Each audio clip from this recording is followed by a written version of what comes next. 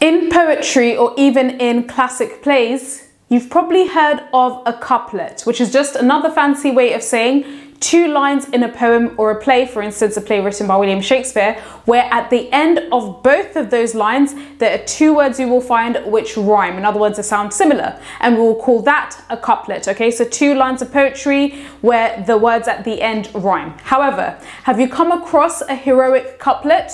Perhaps not. So in this video, what I will do is go over the exact meaning of a heroic couplet and why you should consider spotting it, particularly if you want to aim for the higher marks when it comes to your English literature analysis. Now, when it comes to a heroic couplet, remember, it's very easy poetic technique or even a technique within plays such as William Shakespeare's plays to spot. However, you need to be clear on exactly what it means. Now, a heroic couplet is, just like a couplet, two lines of poetry or some form of poetry within a play, and it's written in what we call iambic pentameter. Now remember, iambic pentameter is just basically a line of writing which has 10 syllables. The first syllable is unstressed, the second syllable is stressed, which is what we call an iambic foot, and this happens 5 times. Okay, so the first syllable is unstressed, the second syllable is stressed, third is unstressed, fourth is stressed, fifth is unstressed, sixth is stressed, seventh is unstressed, eighth is stressed, ninth is unstressed, and 10th is stressed, okay? And if you're not entirely clear on what iambic pentameter is, do make sure you check out our video where I go over exactly how to easily spot iambic pentameter. However, let's go back to heroic couplet, okay? So number one, a heroic couplet is 2 lines of poetry. Number 2, it's written in iambic pentameter. And third and finally, both lines must rhyme, okay? So it combines both the couplet element of poetry where you've got 2 lines at the end, the words rhyme. However, it is written in a really particular rhythmic pattern. In other words, both lines also have to be written in iambic pentameter.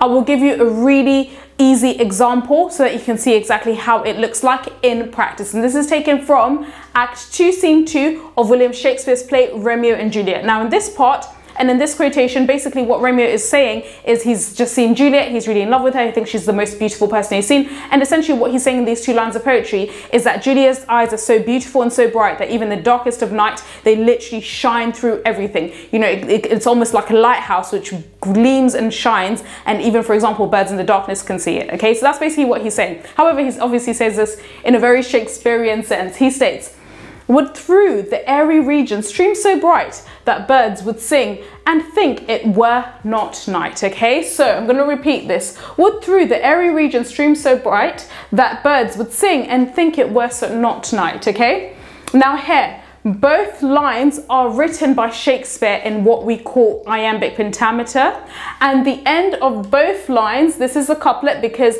the words at the end rhyme, okay? Now, just to be clear, iambic pentameter, as you can see here, is 10 syllables, unstressed and stressed, okay? And one syllable which is unstressed and stressed is what we call an iambic foot, and this happens 5 times in iambic pentameter. I'm going to show you how. So as you can see here, would is unstressed in green, through is stressed in red, the unstressed, air stressed, unstressed, stressed, gen unstressed, stream stressed, so unstressed, bright is stressed, okay? So just to be clear, this is 10 syllables, iambic pentameter, and again, the second line, that is an unstressed syllable, birds is a stressed syllable, would is unstressed, sing is stressed, and is unstressed, think stressed, it unstressed, were stressed, not unstressed, and night stressed, okay? In other words, if you read it and clapped, you would find that you clapped 10 times for each line because they are written in 10 syllables. However, one of them is unstressed, meaning it takes